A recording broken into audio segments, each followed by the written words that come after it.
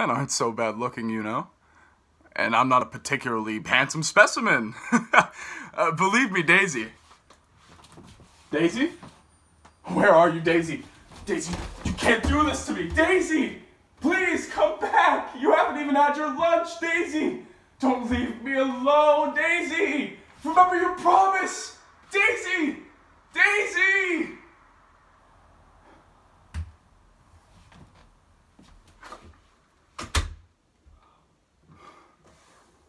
Well, it was obvious we weren't getting along together. The home is broken up. It just wasn't working out. But that doesn't mean she should have left with no explanation. She didn't even leave a message. That's no way to behave.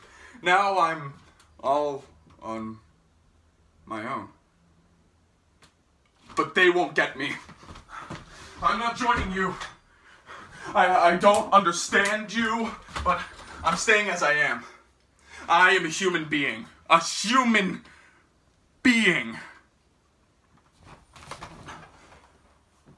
It's an impossible situation. It's my fault she's gone. I meant everything to her. God, what'll happen to her? That's one more person on my conscience. I can easily picture the worst, because the worst can easily happen. Poor little thing. All alone. In a world full of monsters. Nobody can help me find her because there's nobody left. I can't bear the sound of them any longer. The only solution is to convince them.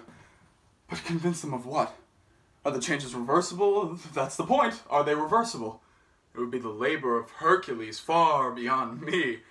At any rate, to convince them, I'd have to talk to them, and to talk to them, I'd have to learn their language.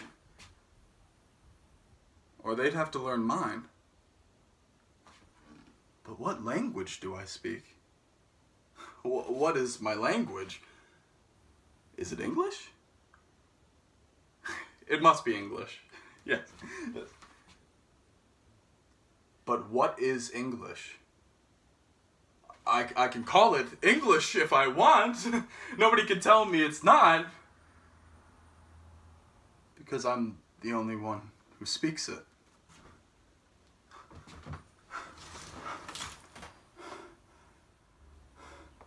What am I saying? Do I understand what I'm saying? Do I? And what if Daisy was right? What if they're the ones in the right?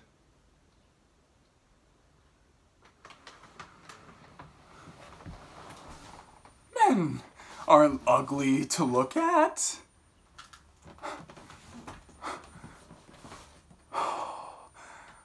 Not ugly at all.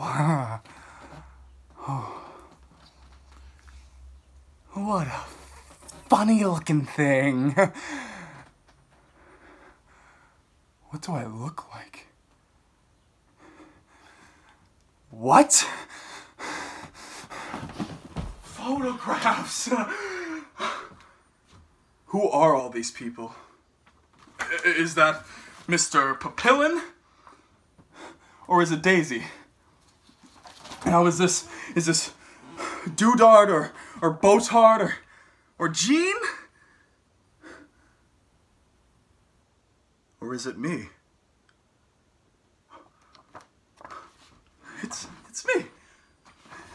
It's me. Now I recognize me.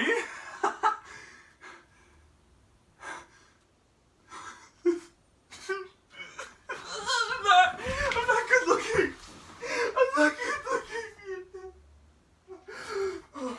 They're the good looking ones. I was wrong. Oh, how I wish I was like them. I haven't got any horns, more's the pity, but a smooth brow. So ugly. If only I had a horn or two to give a lift to my sagging face. Then I needn't be ashamed anymore. I could go and join them.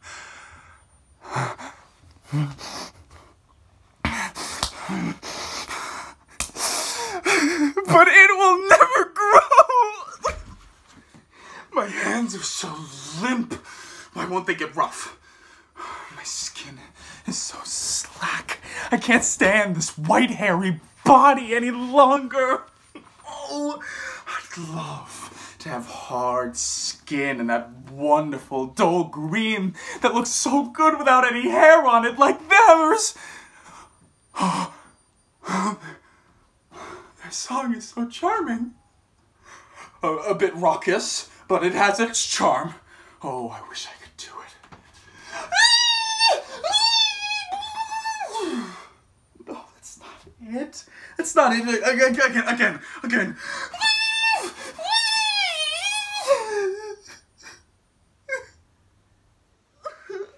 No, it's not it. It's too feeble. There's not enough drive behind it. I'm not trumpeting at all. I'm just howling. Okay.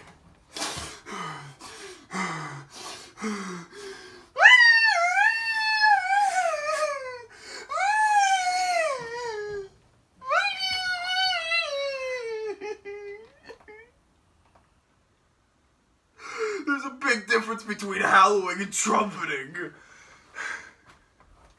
I've only myself to blame. I should have went with them while there was still time.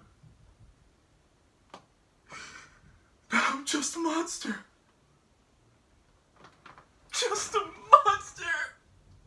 No, I'll never become a rhinoceros. Never. I've gone past changing. I want to. I really do, but I can't. I just can't.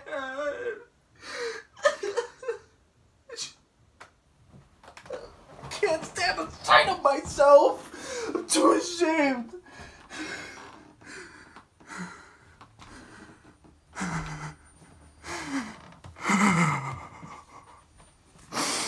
I'm so ugly.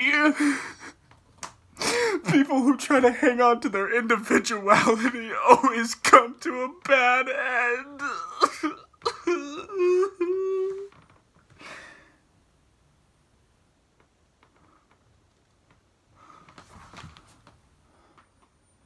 Oh well, too bad. I'll take on the whole of them. I'll put up a fight against the whole lot of them. The whole lot of them! I'm the last man left. And I'm staying that way until the very end. I'm not capitulating!